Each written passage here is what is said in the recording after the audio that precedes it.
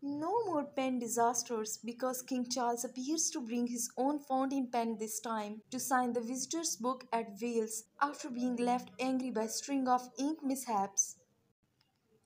Today, the king was filmed calmly signing the paper in the cathedral before passing his pen and the book to his wife. Both of them were in Wales in their final stop during tour of the four nations of the United Kingdom. Hundreds of royalists and tourists went down to the cathedral to see the new king and queen consort. On Twitter, one user said, "Pleased to see that King Charles now appear to be using his own fountain pen with completely satisfactory results." Another added, "Charles brought his own pen to Wales, obviously learning fast."